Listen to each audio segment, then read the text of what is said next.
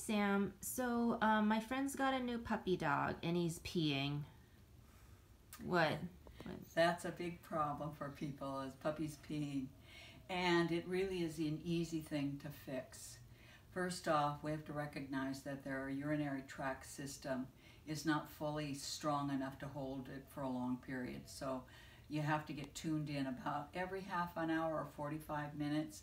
I'd take them outside to the place that you'd want them to go. Now, this is what I've done.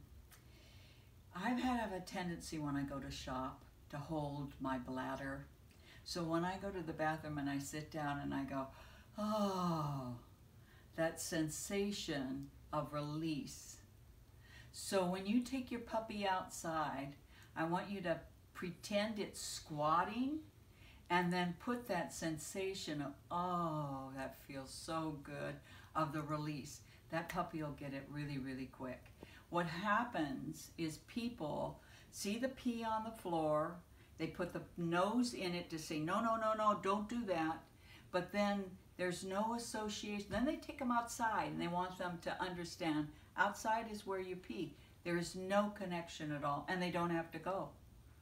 So so the human has to get tuned in every 45 minutes. Just take them out, or an hour.